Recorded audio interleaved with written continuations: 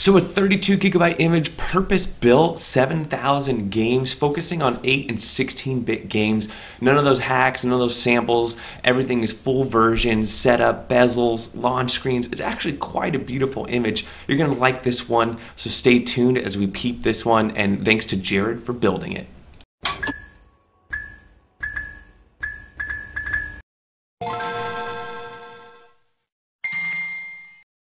I have nothing to expect on this one. This was sent to me through Facebook, and it may be available on Arcade Punks soon, but as of now, not yet.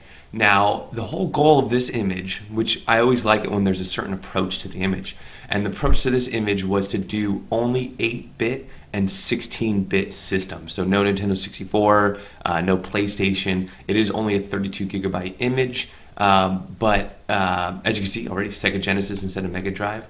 All the video snaps supposedly. So JPEG into video snap with all the classic systems, even includes the NES Classic Edition. No, okay, so even nice, got the Quakes and the Dooms, very nice. Looks like there's some other systems as well. Vectrex, okay. So, and then Daphne, you got Dragon's Lair and Space Ace.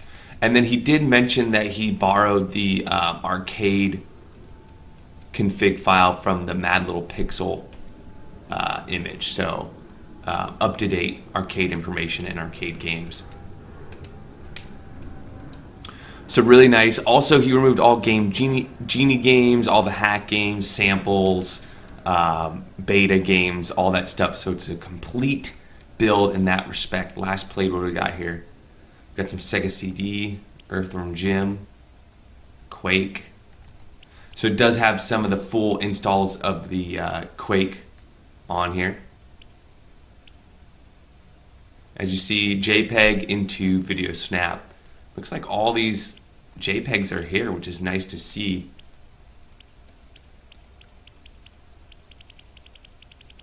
Just scroll down here a little bit. Wow, it's looking really good, really complete. You know, usually you see a dead image or something. So it looks like an image that's been totally gone through, which is nice to see. Donkey Kong Country, great game. Earthbound, video snap. All right, and then Mortal Kombat 3. Nice. As far as themes, you got the SNES Mini, comic book, Space Oddity. Wow, a lot of themes to pick from. Let's just keep it on this one. All games, so even with video snaps, it's rocking 7,086 games. The reason you're able to fit all that on a 32 gigabyte image is because you know, you're not running any Nintendo 64, PlayStation. I would say probably some of the biggest games are going to be these 9 Sega CD games right here. Really nice. 32X. Got them all with all the video snaps and JPEGs. Not a single broken image. Ports. No video snaps, but all the JPEGs are here. So cool to see that. TurboGrafx CD, they're all there. Neo Geo Pocket Color, they're all there. And a video snap, nice. Regular Neo Geo Pocket, nice. NES Classic Edition. Let's launch a game really quick. Check this out. Oh, really nice full screen loading screens and bezels.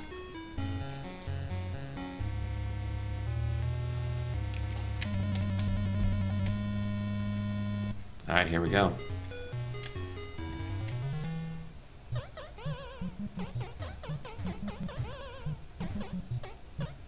Come on, Mario, you can do it.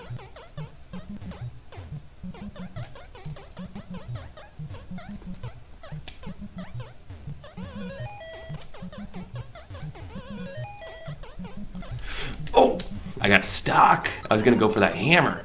Okay. It could have gone a lot better, but so really cool on the NES. Let's try Neo Geo, for example.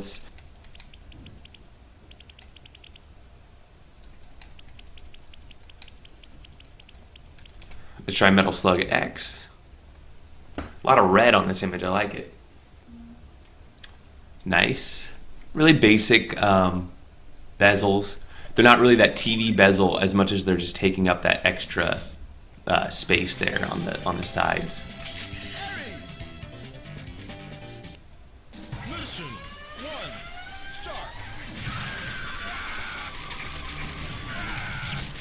Thank you. Heavy machine gun. Get the cat. Alright, cool. So Neo Geo works really good. And let's try a... let's see how the Game Boy games are set up. See if we got... what kind of bezels we got here. Oh, nice. Yeah, this is my preference as far as with the Game Boy, is the lower resolution doesn't stretch out the image. So really cool. Love this right here, the Game Boy Advanced. And then let's check out Game Boy really quick. Game Boy Color, let's get a little color on here, of course. 1942. Little multicolor launch screen. Okay, nice. So again, screens brought down to fit the Game Boy Color. That looks good. Let's try Game Boy.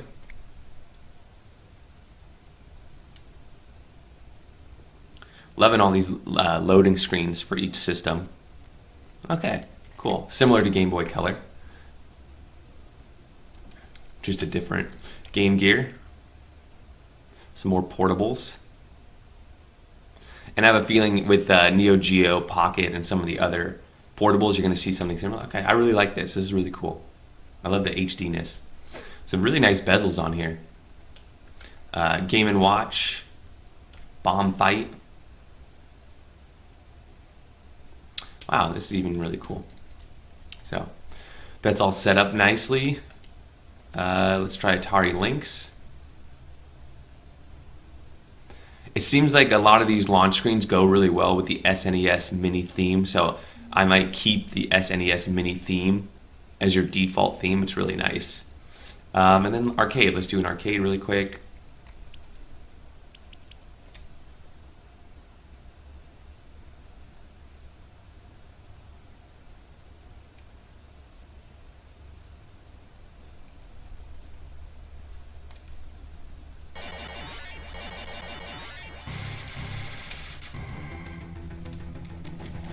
All right, this is working good.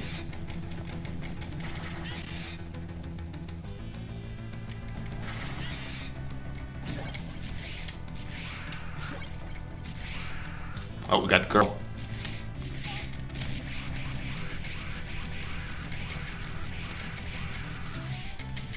Protect the girl.